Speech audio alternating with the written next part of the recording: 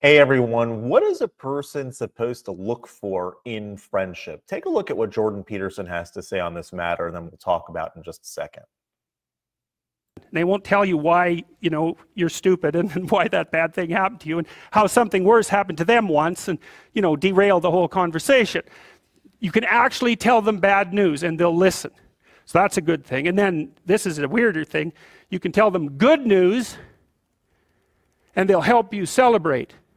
And that's a really good way of deciding who you should have around you, because if you have someone around you, something good happens to you and you're kind of afraid to even admit it because, God, something good happened to you. It's like, you let that be known and it'll certainly be taken away. So, you come out and you sort of tell someone half-heartedly that something good happened to you, and they give you a whack and then talk about, the great thing that happened to them 3 years ago, or worse, the great thing that happened to someone that they knew 3 years ago. It's like, go away from that person. They're not helpful to you.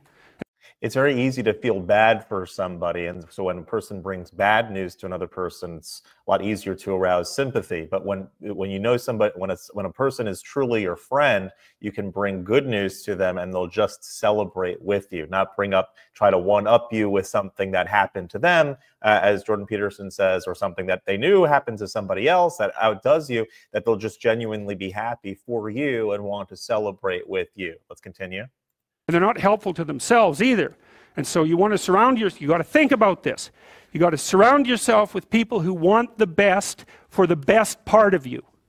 You can hang around with weasels and losers that are trying to pull you down to justify the fact that they're spiraling downhill as well. And the upside of that is you don't have to have any responsibility, and you can all whine about how wretched life is, so that's pretty attractive. But I would say it's also a bad medium to long-term plan. And so it's acceptable and desirable to try to surround yourself with people who are facilitating your development. And you might say, well, I've got people around, I know them well, they're not doing that well, and they don't fit into that category. It's like, what's your point? What are you going to do with them exactly? If they'll listen and cooperate with you and move towards a better future, great. If they don't pay any attention and they keep doing the same damn things over and over and they're not going anywhere and it's painful, then maybe the proper thing to do is say, you just have your misery. I'll go off and have my life. And maybe you'll wake up at some point in the future and think that's a better way of being. Because just putting up with it is, well, they call that enabling, right? You put up with that sort of behavior, you're providing tacit consent for it and even tacit approval. It's like, it's a bad idea. You have, I would say, both the right and the responsibility to surround yourself with people who are good for the best part of you.